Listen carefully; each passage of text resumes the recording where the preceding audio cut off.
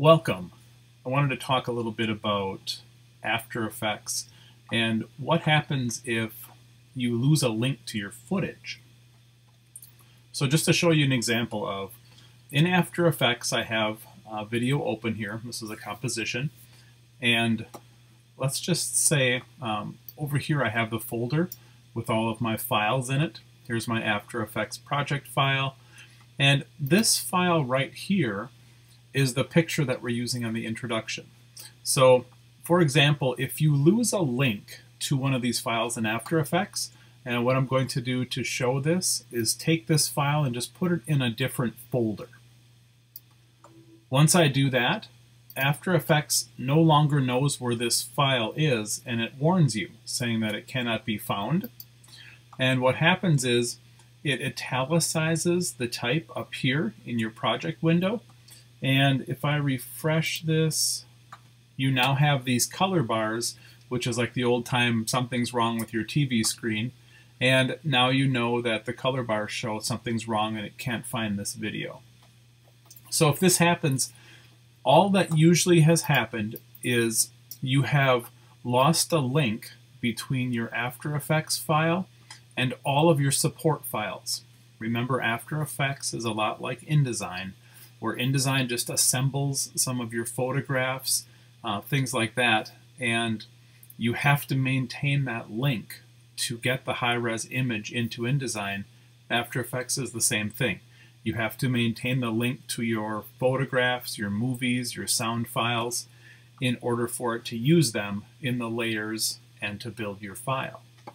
So if it is in this folder, there's a couple of things you can do to solve this problem.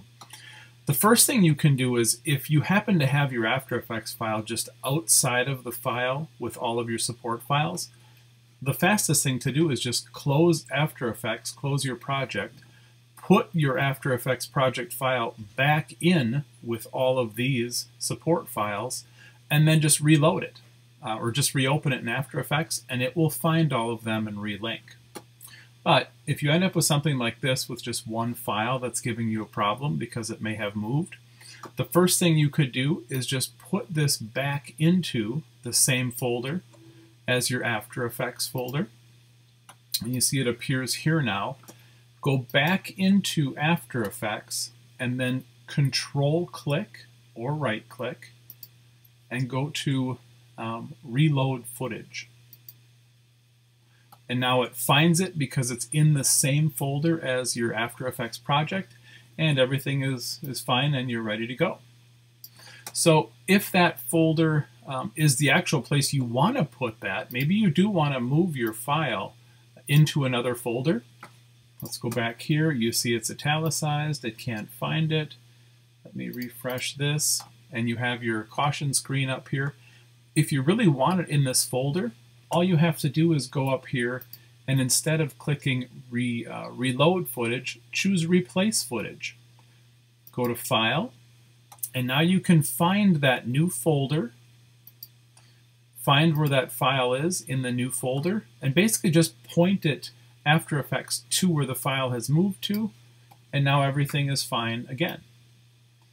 So that's a common issue that students tell me about when they are working in After Effects. Sometimes they open up their After Effects project and all of these support files are italicized.